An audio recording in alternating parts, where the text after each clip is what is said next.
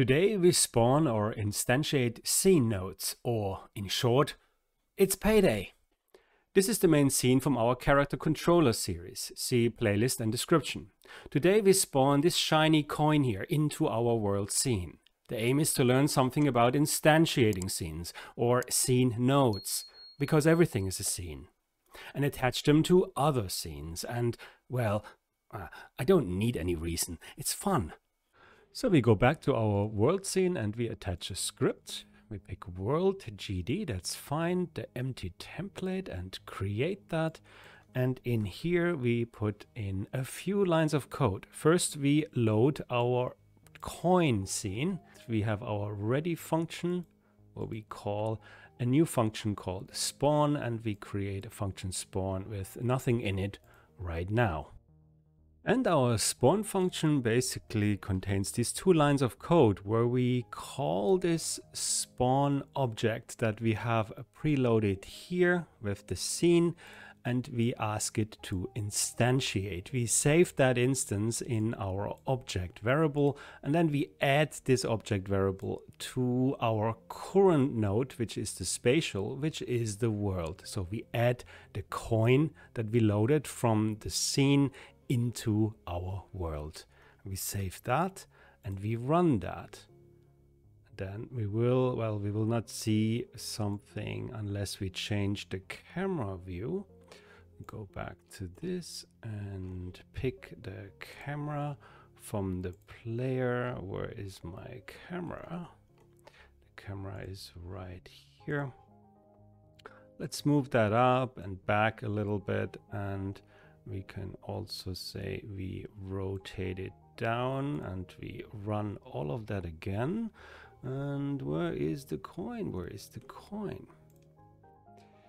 The coin is, unfortunately, I think the coin is, let's go back to the script. The coin is actually in a weird place in the floor. So we should do object translation and just change its position. We make a vector 3, and where do we put it?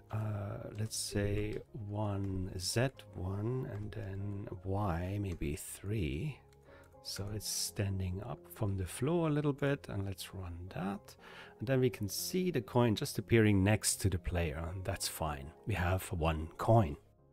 So back to our script, we now want to make a change to have a random position. Instead of always spawning it at this place, I want to have a random spawn at a random place. So let's pick a random function. This function requires a random number generator. So we're going to place this random as a random number generator. That's a class that Godot provides us.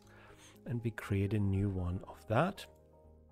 We use this random to randomize first and then generate a x, a y, and a z value out of a random number. We use a variable called size that we give it as a parameter. And we basically take half of that size, plus and minus, to give it a range for x and a range for z. For y, the altitude, we pick something between 1, well above the floor, up to 10, where the coin can basically fall down. We return a vector 3 to the caller. And so now here we call, instead of a fixed position, we call get random position. And for picking a good value, we can basically look at what object we want to spawn on. That's the platform. We know the platform has 50 in width and in depth, so that's what we want to use, 50. Now we save that, we run that, and we get a random spawn somewhere. We don't always see it. We try that a bit. Oh, here it is. We have our randomly positioned coin. And finally, I want lots of coins. So not just one, but many. So I'm just putting in a for loop that generates a spawn number of coins. So I need to have a variable spawn number. Now let's say I set that to 1,000. I also want to export that so I can actually see it here when I switch back to the world, I can, when I click on this, I can see my spawn object here because I have an exported variable here for the spawn object, but I can also see a spawn number that I can manipulate, which is kind of handy. Okay, and now when I run this, then I should see a lot of coins, and here we go. If this was helpful, well, like, subscribe and do your thing. And mind yourself and see you soon.